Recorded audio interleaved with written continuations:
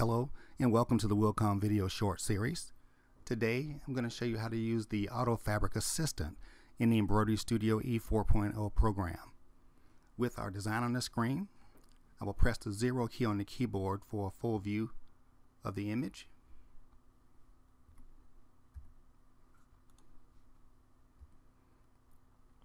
And once we have a full view of the image, we have the option to go in and adjust for the Auto Fabric settings.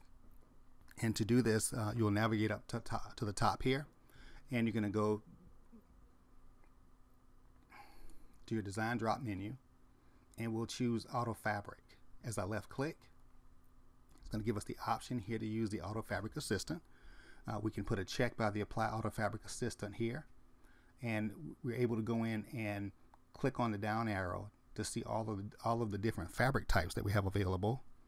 And for instance, if I wanted to use this for a jersey material, I can select jersey.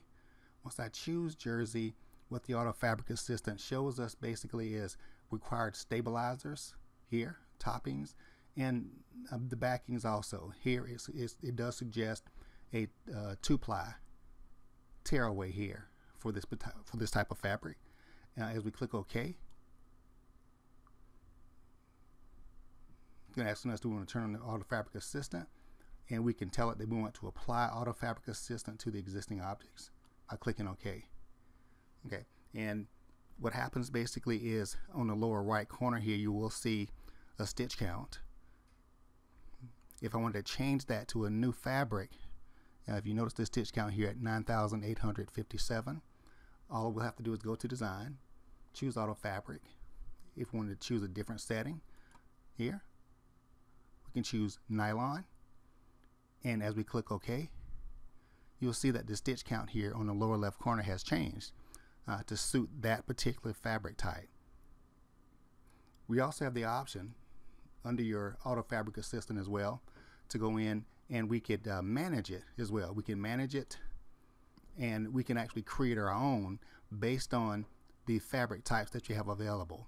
So these fabric types here cannot be deleted, but you can create a new one based on any of these fabric types here on your screen. That's going to do it for our Auto Fabric Assistant, and we ask that you visit us at www.wilcomamerica.com. Thank you. Thanks for watching. We hope you found this video to be informative. Visit us at www.wilcomamerica.com for more product information and to join the Wilcom America community.